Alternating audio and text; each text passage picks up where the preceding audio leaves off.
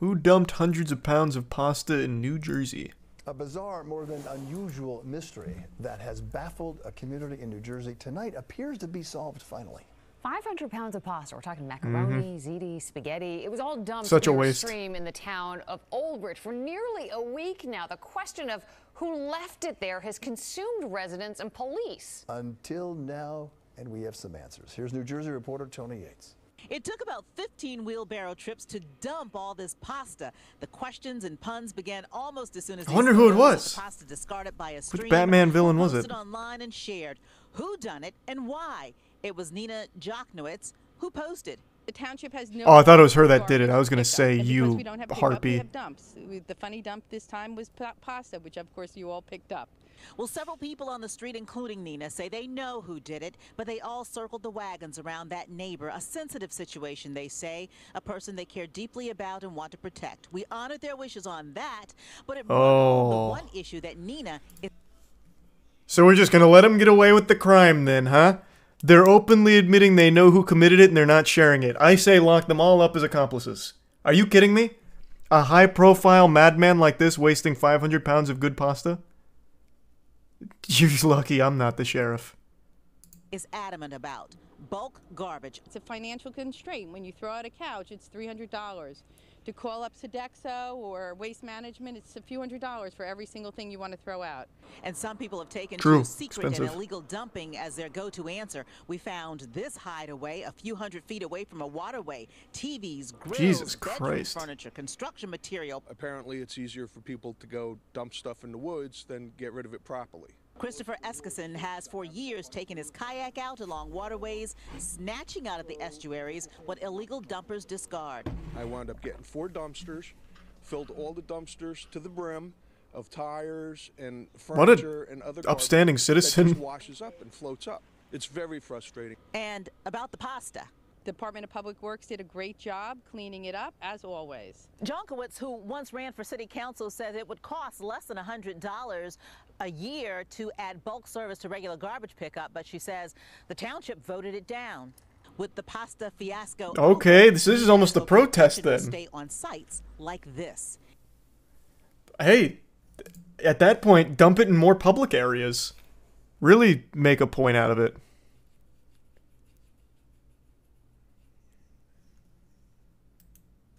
Nice. I didn't realize there'd be such a rich history to the pasta. I still want to know who did it.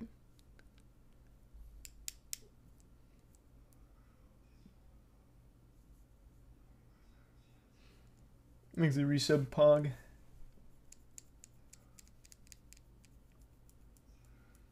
It's sweet, Rick, but no thank you. I'm wishing you the best for it, though.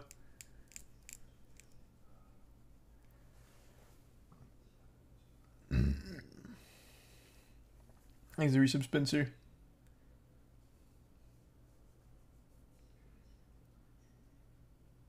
It's just some random person. It doesn't really matter, does it? It does to me, goddammit. 500 pounds of pasta. We're not dealing with a regular person. We're dealing with someone in power. We're dealing with someone at the top of the food chain of pasta. This might go all the way up to Boyardee himself. Where does it end? Right now, we let 500 pounds of pasta slide. Then what? Where do we go as a society from there? Thanks to resub Toe and Lux.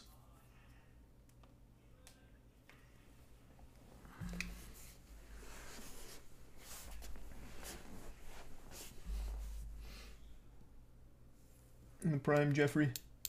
And the bits again, Wes. Thank you. And the bits, goodness, and the Prime Jeans. Oh, I didn't see that was a link. I'm sorry, West. I can't click links. Just tell me what it was. The second video has it, I'm pretty sure. Now we have some answers related to what you could call a macaroni mystery today. Somebody had dumped mounds of noodles in the woods there in New Jersey. Now, as you may expect, the pasta dump lit up social media, but now we know more about where it came from. News 4's. Why would I expect that? What do you mean, as you might expect the pasta dump lit up social media? I wouldn't expect it to. You dump pasta in the forest, I feel like that's the last thing I'm going to hear about. He's talking about it like this was inevitable. New Jersey reporter Brian Thompson went to Old Bridge to find out.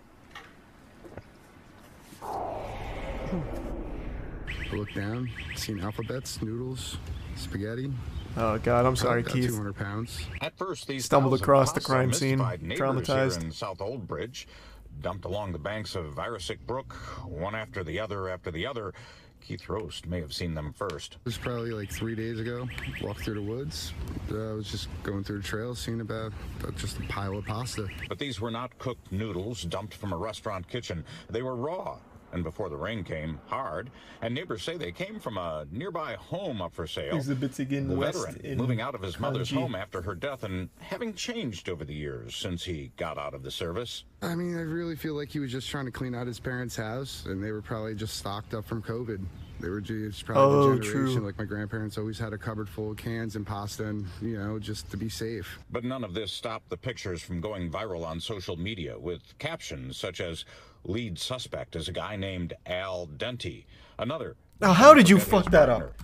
The joke was right. The joke was literally written down. You couldn't say al dente properly. You had to fuck that up. God, news anchors are actual robots.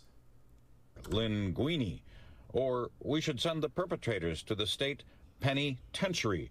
God, that's And Reddit in a it was nutshell. pasta expiration date. Oh God, Jesus Still, Christ. no Fuck, joke to Jesus. neighbors. I just moved in right next door, so that would have been a big mess to start cleaning all the flies in the house, maggots. But the DPW came in soon after it was called to clean this site up, leaving only a handful of noodles lying around, removing all the rest, even as some in this town wished it had regular bulk pickups, which may or may not have covered picking up pasta packages. The mayor tells me no harm, no foul. The state DEP agrees, so I guess case closed on this. I thought he was gonna eat it. In Old Bridge, Brian Thompson, News 4 New York. I wish, man, if he had eaten that, he would have been a fucking hero, honestly. He blew it. He fucking blew it. Thanks to resub Jake in golfing. I hope it goes well, Raccoon. Thanks for the resub. Wishing you the best of luck with it.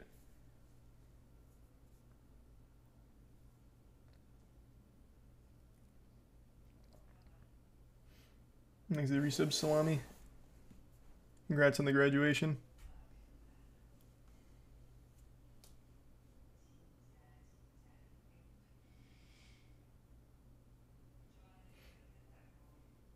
And the resub Farley.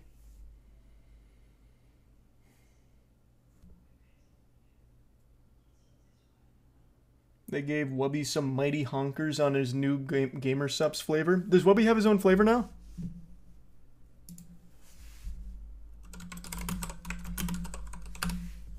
I didn't see him post about it. Is it out, or is he just like leaking it?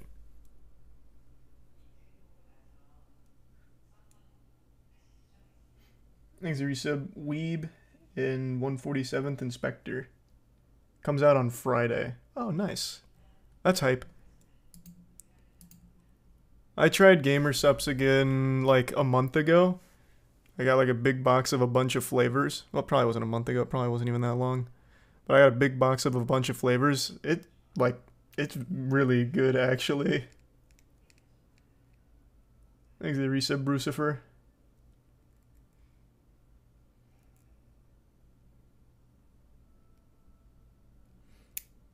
He leaked it. Yeah. It seems like he did. What's it called? Did he say the name?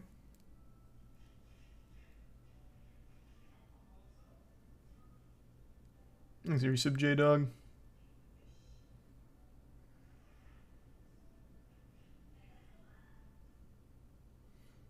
God, thank you for all the bits, West. No worries at all. So, what are you sharing? I can't click the links. Like, I literally can't, so I don't even know what it is.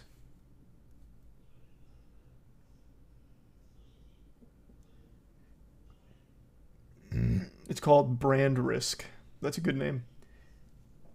Thanks for resub, Poo.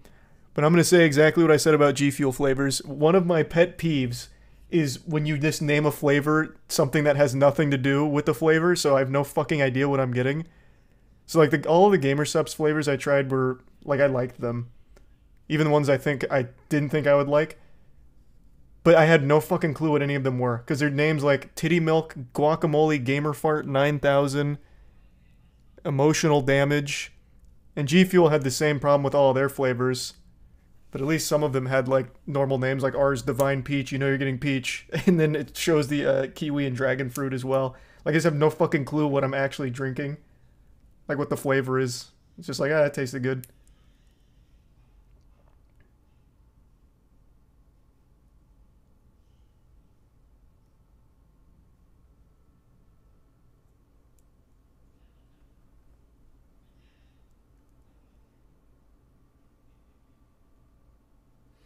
Thanks the bits goodness. You see IGN the other day flat out say they don't even review most of the games they make reviews for, and they normally just toss a 7 and pretend like they played it. Sounds like you got trolled. I doubt that's real.